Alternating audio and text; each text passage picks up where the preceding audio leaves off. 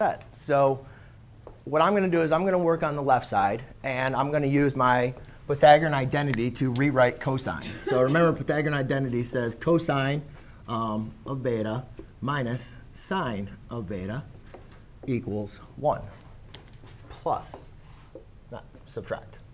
So if I want to write cosine in terms of sine, I'm now going to have to solve for cosine. So I'll subtract sine squared of beta equals 1. Oh.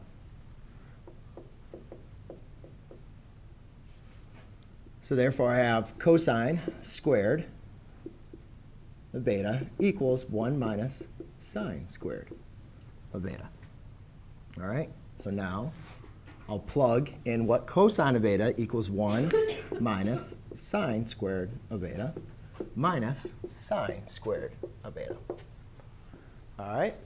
And now you guys can see if I get rid of the parentheses, negative sine squared of beta minus negative sine squared of beta is going to be 1 minus 2 sine squared of beta.